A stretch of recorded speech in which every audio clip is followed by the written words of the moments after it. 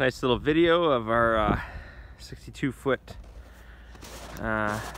trailer, Atco style trailer. Just taking a short walk around. All the doors are 36-inch. It's got air conditioning unit, furnaces on the back side of that wall. It's prepped up and connected to propane right now, so the furnace is propane. Down here, right there, we've got the drain connection for the washroom, and that runs into a tank underground here with a pump out. So it's currently all connected. You can come take a look. I'm gonna go through this here door.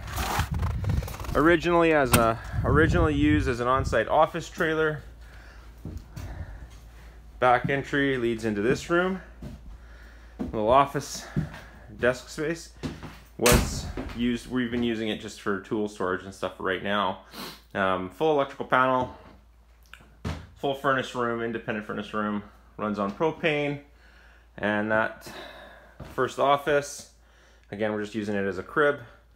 Got some shelving in there, nice bright windows in every office, great hallway,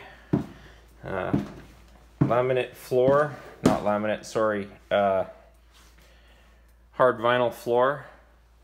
It's not a plank, it's a full sheet, so it's end to end the entire building. Again, second office, little desk, 36-inch doors, no water damage, no leaks in the ceiling, no issues with exterior walls, no dents, no dings. There's a little cabinet set right here,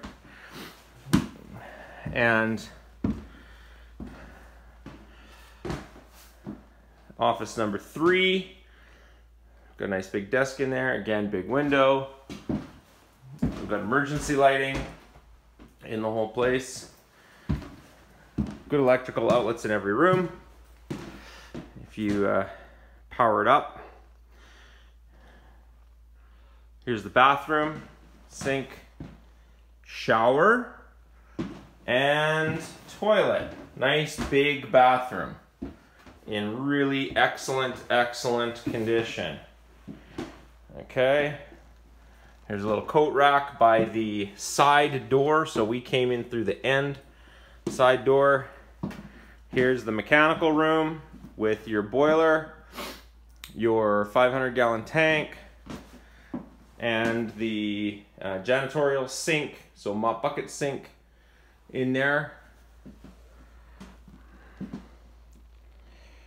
And then we've got, and of course the plumbing right now is connected, so water lines can all run, but they've all been blown out, so this is currently winterized. This is office number 4, or the end room. Again, big windows, lots of desk space, lots of places for whiteboards, lots of meeting space. We thought about, because it's on the back side, we thought about turning this into the kitchenette. Never did get around to that, so. All right, so we're gonna go out the side door. Going out the side door.